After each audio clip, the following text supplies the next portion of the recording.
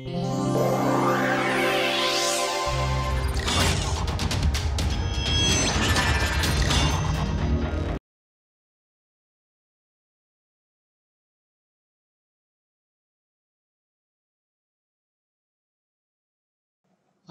welcome you all for the series of lecture on metrology. So now we will start the lecture series on module 10, in which we will be discussing about the comparators. Topics covered in this module are introduction to comparators, the various features of comparators and how the comparators are classified. Various types of comparators will be discussed, as also advanced comparators will be discussed. Now we'll start the first lecture in this module number 10. Topics covered in this first lecture are introduction to comparators and the various basic features of the comparators and how they are classified. We will learn about the classification of comparators and also the uses of comparators. Let us start the introduction to comparators. Now, these comparators indicate the differences in size between the standard and the workpiece being measured. There is an integral display unit with sufficient magnification. That means it does not indicate or it does not measure the actual dimension of the workpiece, but it indicates how much it differs in size from the basic desired dimension. However, the comparators can be used for direct measurement within its range of operation. For example, if the range of the dial indicator is 0 to 10 millimeter, within this range, the comparator can be used for direct measurement of the workpiece. Now, this picture shows the basic system of mechanical indicator. So we have a stage wherein the standard and the workpieces can be placed, and there is an arrangement. There is a column to which the comparator can be mounted, and the differences. Initially, we have to place the standard on the table, and we should set the reading of the comparator to 0, and then we have to remove the standard and we have to place the workpiece of unknown size between the table and the spindle, and the dial indicator or the mechanical comparator shows the reading which will be difference from the basic size.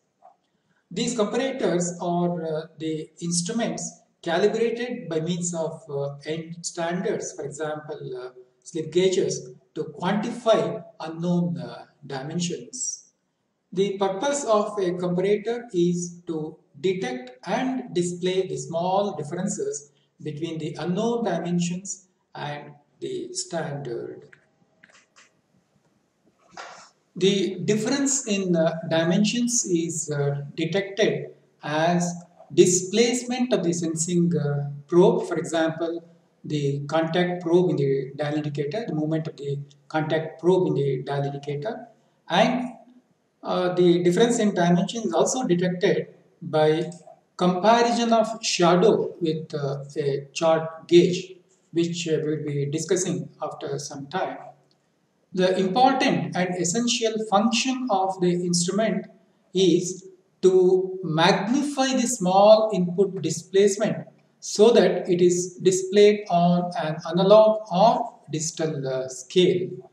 Comparators are used in mass production to inspect the components to very close tolerances with a high degree of precision and speed. Quickly, we can inspect the workpieces and we can segregate as acceptable workpieces and not acceptable workpieces. Use of line standards such as vernier caliper and micrometers require considerable skill in the use of these instruments, whereas use of comparator is relatively easy and quick. Multiple dimensions can be checked in a very short time using comparators.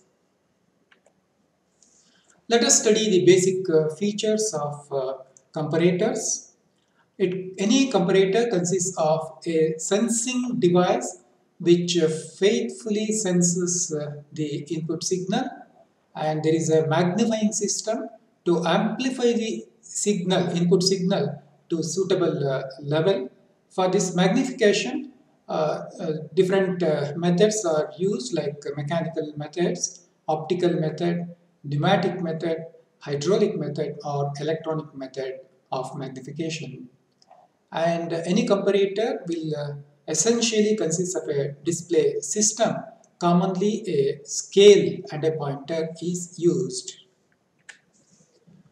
Now, what are the desirable features of comparators? Now, the scale of the comparator should be linear within its operating range. There should be wide range for comparison, so that it can be used for within a wide range of application. There should not be any backlash, and friction between the moving parts should be very less, and inertia of the various parts should be less. It should be very precise, and it should have good measurement accuracy, and the indicator should be very much clear, so that we can easily take the reading. The indicator can be analog type, as shown here. So I can see the analog indicator. So it starts from 0, 0, 1, 2, 3, 4, 5. Again, in the counterclockwise in 1, 2, 3, 4, 5. This is the contact probe, and we have the pointer, and you can see the markings on the scale are very much clear, so that we can easily read. And this shows a digital indicator, so that we can easily take the reading, as also we can transfer the data via some communication systems to the computer system.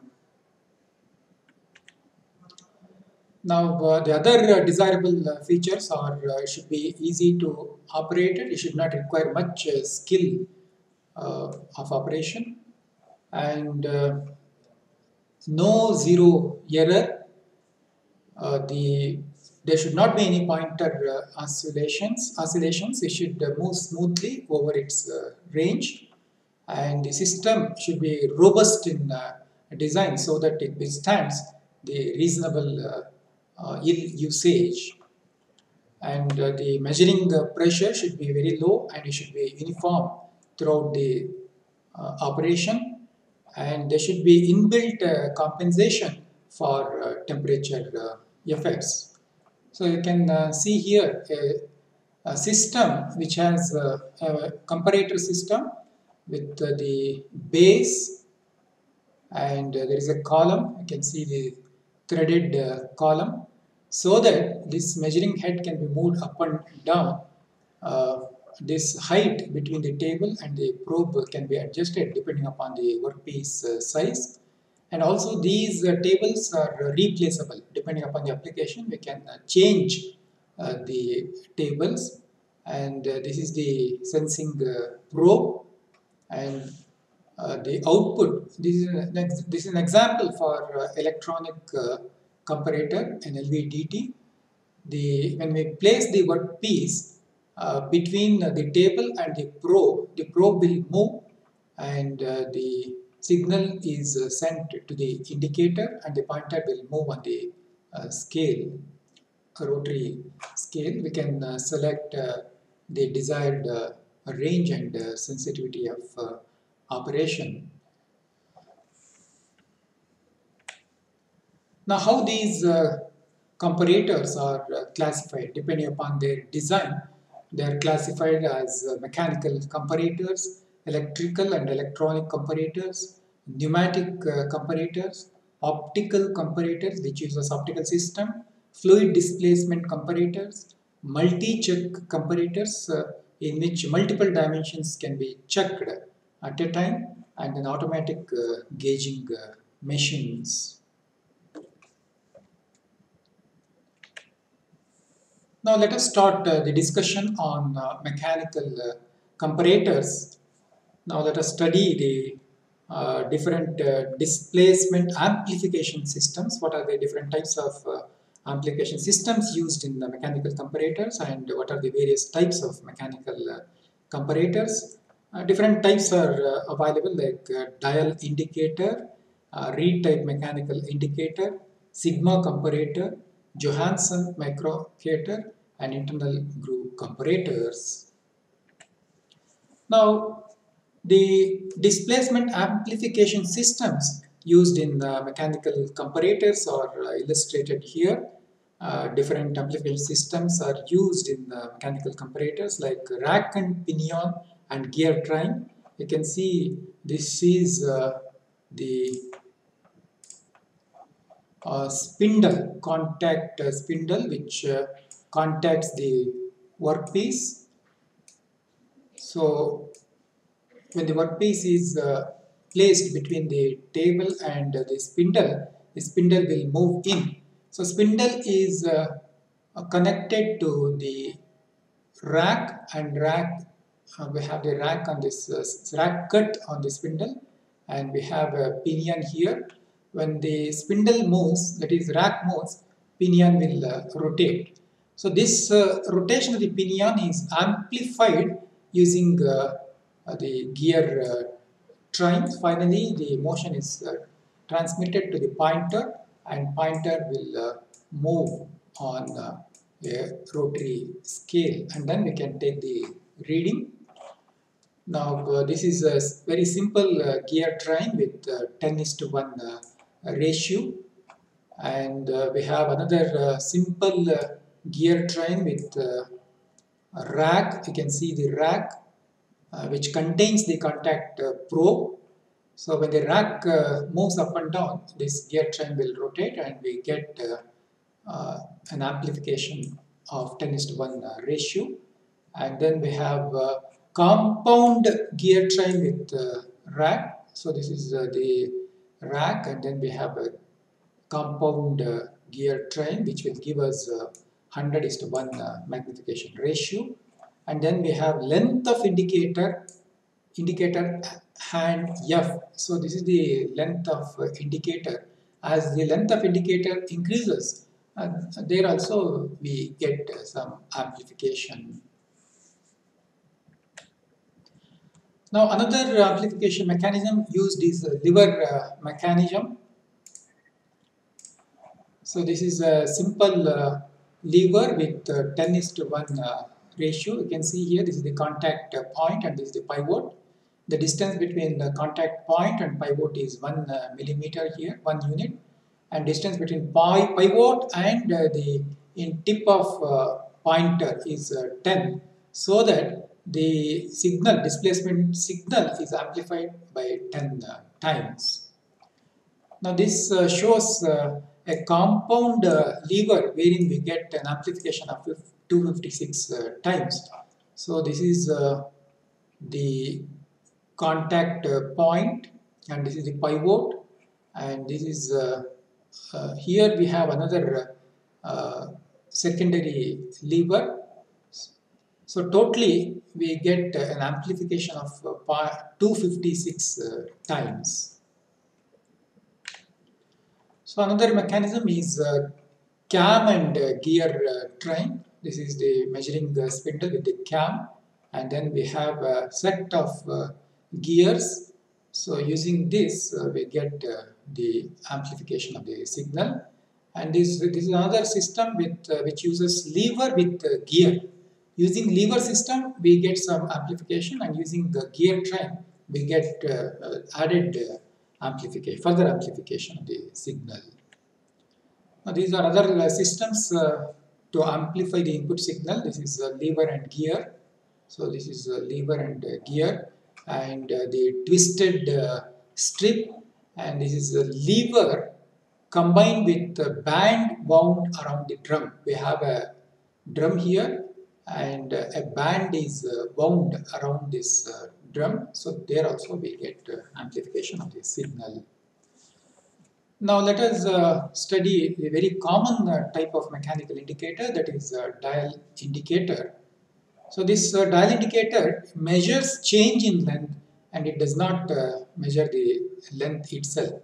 However, within this range of operation, it measures the actual length of the workpieces. For example, if the range of the dial indicator is 0 to 10 millimeter, so the range is 0 to 10 millimeter, and if the workpiece size is say 5 millimeter, so the mechanical dial indicator can be used directly to measure the length of the workpieces.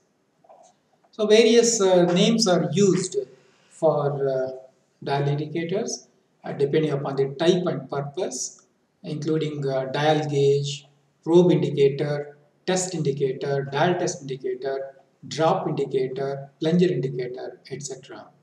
Now this picture shows the arrangement of the dial indicator. This is the table on which the standard or workpieces are placed. So this is the reference uh, uh, point, and this is the standard. For example, slip gauge can be used as standard to set the desired distance between the plunger and the reference point. Now they say we want a desired height of 10 millimeter. This is the basic dimension. Then we use a slip gauge of 10 millimeter dimension. We keep it between the plunger and the table, that is the reference point, and we set the dial indicator to read 0. We adjust the height of the dial indicator so that it reads 0. Now we remove this standard and we place the workpiece whose height is to be checked. That is placed, workpiece is placed between plunger and the reference point. If the size of the workpiece is greater than the standard size, that is 10 millimeter, then this is the error or difference from the basic size. So this difference in size can be measured using this dial indicator arrangement. Now let us study the basic operation of the mechanical indicator, dial indicator. This is the dial indicator, and we have a granite table or cast iron table. This is the reference point, and then we have a column on which we have an arrangement for mounting the dial indicator. The dial indicator height can be adjusted by moving this bracket, or it can be dial indicator itself can be moved up and down, and then it can be clamped using this knob. Now this is the height. This height can be adjusted depending upon the workpiece height. Now initially we have to adjust the height of the indicator to accommodate the workpieces of different heights, and then we have to insert the slip gauge between the spindle and the reference point, between the contact probe and the reference point, that is surface, top surface of the reference table, and we should set the indicator to read 0. Now we should remove the slip gauge and insert the workpiece. Standard should be removed, and workpiece whose heights are to be inspected. They are inserted between the table and the plunger. And then if the size is different from the standard size, the pointer will move, and that will show the change in the difference. So that is recorded. Now let us study the construction of the dial indicator. There are many parts in the dial indicator. This is the indicating hand, and then we have a rotary scale with markings, and there's a dust cap to protect the rack, and we have a bezel to protect the pointer and the scale, bezel clamp, and then we have the stem connected to the uh, connected to the body of the dial indicator, and then there is a rack or spindle, and then the contact probe is connected mounted on the rack. Now there is a mounting lug. Using this can be mounted to the stand. Now this shows a dial indicator wherein you can see we have a pointer, and then we have a revolution counter, and this is the scale. You can see this is 0 and this is 10. So this 0 to 10, we have 10 markings. Each small marking represents 0.01 millimeter. So when the pointer moves from 0 to 10, so the displacement of the plunger will be 0.01 into 10, that is 0.1 millimeter. So like that, if the pointer completes one revolution, so it will be 0.1, 0.2, 0.3, 0.4, 0.5, 0.6, 0.7, 0.8, 0.9 and 1 mm. So if pointer completes one revolution, the movement of the plunger will be 1 millimeter. Like that, you can see the pointer can rotate 10 times, 10 revolutions. So we have 10 markings here, 0, 0, 1, 2, 6, 7, 8, 9, 10. So the range of this dial indicator is 0 to 10 millimeter, and least count is 0.01 millimeter.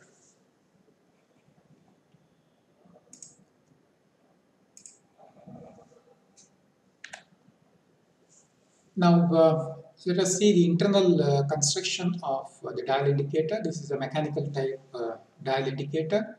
You can see the contact plunger, stem, and the back cover is open. This is the spindle wherein rack is cut, and rack is connected, is in contact with the pinion, and then we have a set of gear train, and there is a spring to bring back the spindle back to initial position when we remove the workpiece. So this is a digital dial indicator. You can see the digital display, and then we can set the tolerance limits, upper limit and lower limit. We can also set, we can select the display range. For example, 0 to 10 millimeter, 0 to 20 millimeter, 0 to 30 millimeter. So the range can be selected.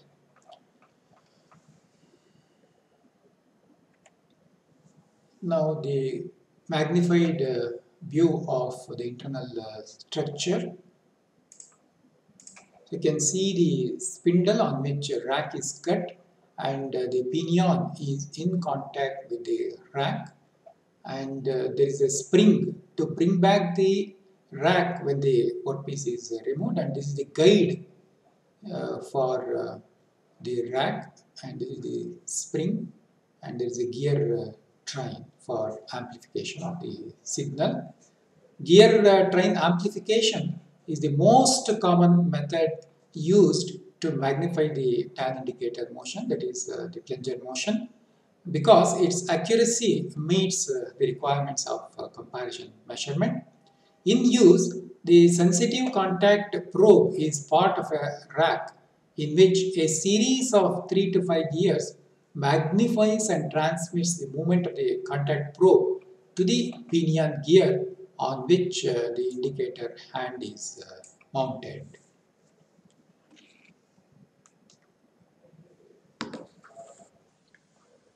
Now we can see the dial indicator back cover is opened.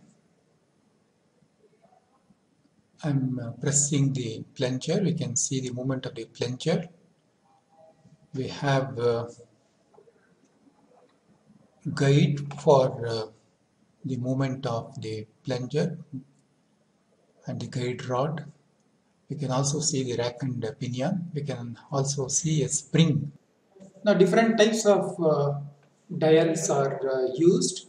This is a dial with continuous clockwise markings 0 to 90 markings, and this is continuous counterclockwise markings, and this is the balanced type. That is, in the clockwise we have 0 to 50 markings, and then in the counterclockwise we have 0 to 50 markings. And then we have flat and round contact points. So we have, this is the flat contact point, and this is the anvil or the table on which workpiece is mounted. A workpiece with flat surface, a round workpiece. Okay. Now it is very essential that the surface of the flat contact point should be parallel to the anvil surface. Otherwise, it will give error. And we can see here round contact points.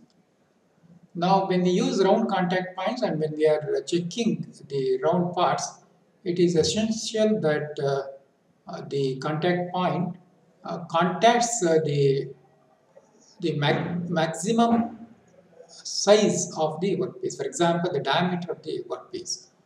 If we place the cylindrical object like this, then we get the error in reading. So readability of the dial indicator is another important thing. You can see here commercial dial indicator wherein markings are there and they are very much clear. So reading is very easy. Also one can have a digital indicator. So wherein you can select the system, metric system or English system. Now, the measurement errors in dial indicator. I can see here in this picture we have the table on which the workpieces are placed. Now we have this dial indicator mounted on this arm. Now when we insert the workpiece, what happens if this arm is not rigid enough, it will bend and then we get a wrong reading.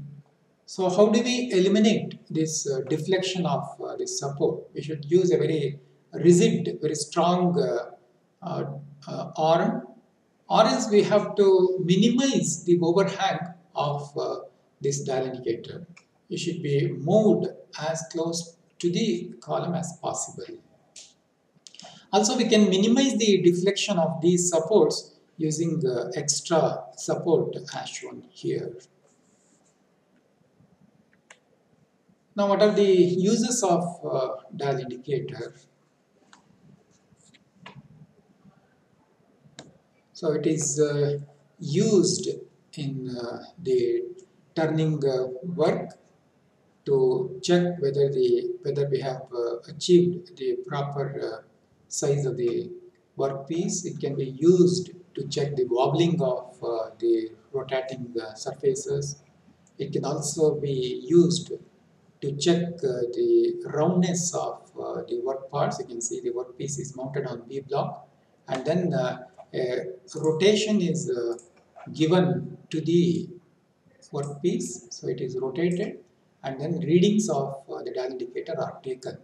If this is not round, then this will indicate what is the amount of error. Also, it is used to check the wobbling in the rotary saws. The amount of magnification of an indicator depends on its use and desired resolution. Dial indicators can have gear trains that amplify the movement anywhere from 40:1 to 1500:1. That means a magnification of 1500 times is possible. This can give a dial indicator a discrimination or resolution of 0.02 millimeter to 0.001 millimeter.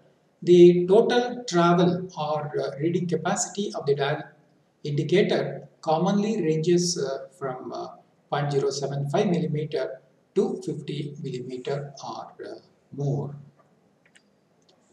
So in the case of long range indicators, for example 0 to 100 millimeters, 0 to 150 millimeters, the gear train drives revolution counters. You can see here we have this pointer, the main scale, and then a revolution counter we can see here, which tells how many revolution the pointer has rotated. The revolution counters that tell the user the number of times the hand has traveled around the dial, and thus the range of indicators displacement can be known.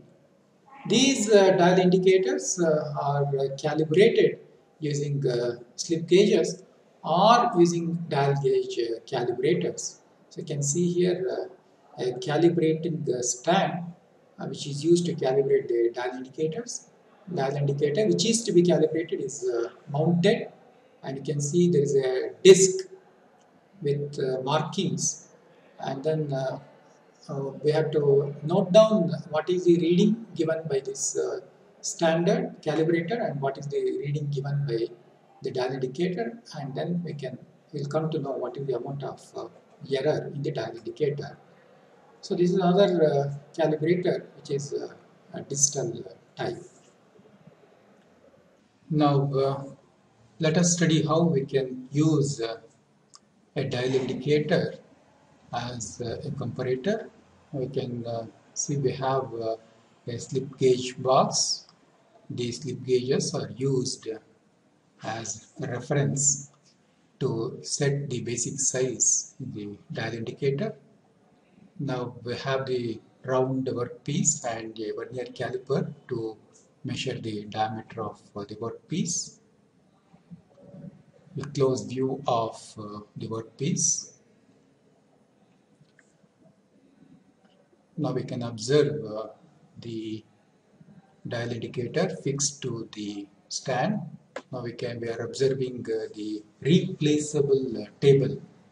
These replaceable tables can be changed depending upon the workpiece.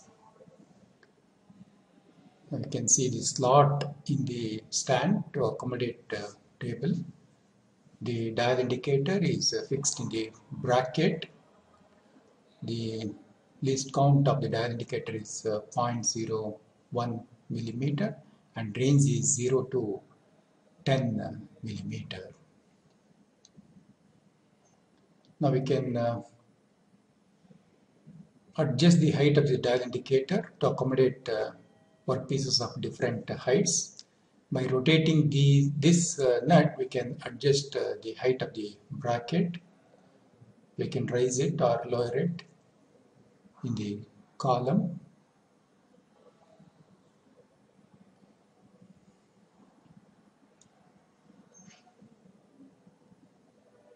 Now I am measuring the diameter of the workpiece using vernier caliper. The diameter of the workpiece is 19 millimeter.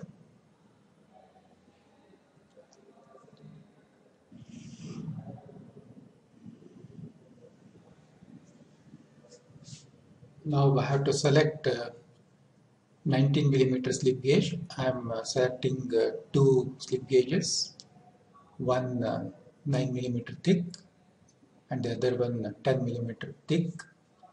After cleaning the surfaces of slip gauges, we have to ring them properly to build a pile of the desired thickness.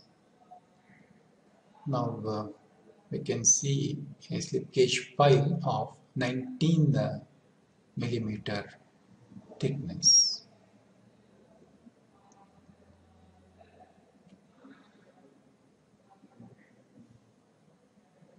After ringing, we can use this pile to set the basic size, the dial indicator. We have to insert the slip gauge pile between the table surface and the dial indicator. So this is the desired size. 19 millimeter is the desired size. So we have to set the dial indicator to read 0 by rotating the bezel. Now the dial indicator is reading 0. That means when the gap between the spindle and the table surface is equal to 19 millimeter, indicator shows 0 millimeter. Now we have to remove the slip gauge pile.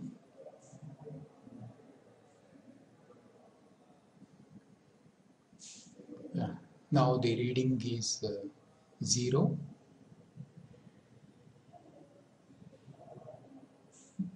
We have to remove the slip gauge pile and then we have to insert the workpiece which is to be inspected.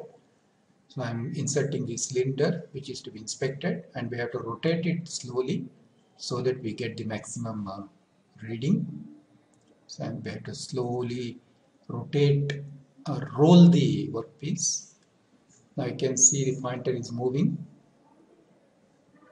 So we have to note down the maximum reading. So the maximum reading is 3 divisions. That means the least count is 0.01 millimeter.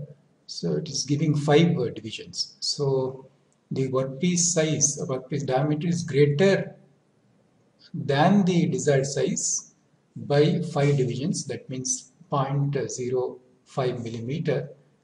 That means the size of the cylinder is 19.05 millimeter. Now we have another type of dial indicator known as dial test indicator. We see the photographic view of dial test indicator. We have a lever which moves in this fashion.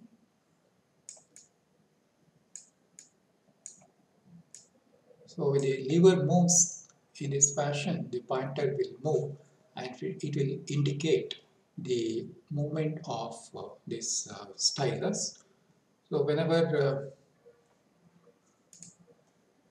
we want to measure the displacement, for example, we have a workpiece like this placed on the surface plate. Now, depending upon the height of the workpiece, stylus will move up and down. So the movement of this stylus is amplified by using this lever. So we have a pivot ball bearing, we have a pivot here, and then we have a lever. At the end of the lever, we have a gear sector, and which is in engagement with this is the gear sector. This is in engagement with a pinion. So pinion will also rotate. So the rotation of the pinion will be transferred to the pointer by means of bevel gear arrangement, and the pointer will move on the scale and we can note down the reading. So we can amplify the displacement of the stylus by means of this lever arrangement.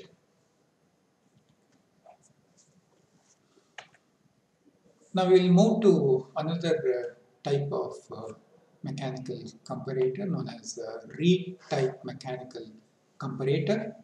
This sketch shows the arrangement of read type mechanical comparator. We have two members. So member A, this is the movable member which will move up and down, and there is a fixed member. These two are connected by means of horizontal reeds. We have a horizontal reed here and we have another horizontal reed here. So these two are the horizontal reeds named R1. Now we have a set of vertical reeds R2. So one vertical reed is connected to the movable member and another vertical reed is fixed to the fixed member. Now when the component is inserted between the surface plate and the plunger will move. So this X is the input displacement. Depending upon the height of the component, plunger will move up and down, and then a movable member A will also move up and down. The two vertical reeds, they are joined at the top, and then a pointer is fixed at this point. So since the two vertical reeds are joined, when the plunger moves up and down, the reed will tilt in this fashion, and hence the pointer will also move. And then we can note down the reading, displacement reading. A linear motion of the spindle moves the free block vertically, causing the vertical reed on the floating block to slide past the vertical reed on the fixed block. Now, as these vertical reeds are joined at the upper end, the two reeds are joined at the upper end. Instead of slipping, the movement causes both reeds swing through an arc, and the pointer swings through a much wider distance. The amount of pointer swing is proportional to the distance the floating block has moved, but of course very much magnified. Now this shows the amplified view of the fixed block, and then the vertical reeds. This is the spindle which is fixed to the movable member, and two vertical reeds are joined together. At the end of at the top end we have the pointer. So now A is the displacement. Depending upon the height of the workpiece, the A can be positive or negative. And then when the height of the workpiece is greater than the standard or the desired height, this spindle will move in this direction, and the pointer will swing in this direction. If the height is smaller than the desired height, then the swing will be in this direction and pointer will swing like this, and then we can note down the reading. These comparators are available in magnifications ranging from 500 to 1000. Comparators of this type have sensitivities of the order of 0.002 millimeter per scale division.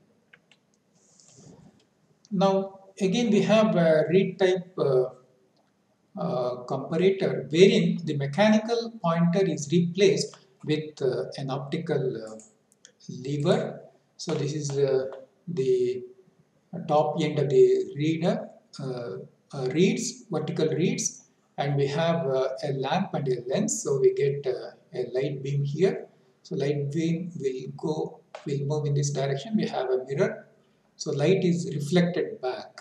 So when the top end of the reed moves swings in this fashion, the reflected light will also move on the scale, and hence we can note down the displacement of the spindle. So in this case, magnification is obtained by the length of this uh, vertical reed, as also the magnification is further magnification is obtained by this optical arrangement. Now we are coming to the end of the lecture 1 in module 10.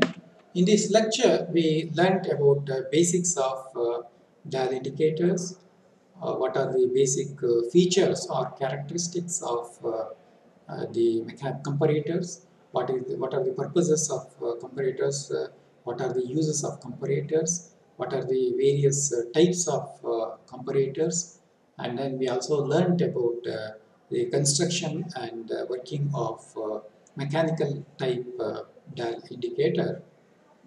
Uh, Now we will stop here and we'll continue the discussion on other types of comparators in the next lecture. Thank you.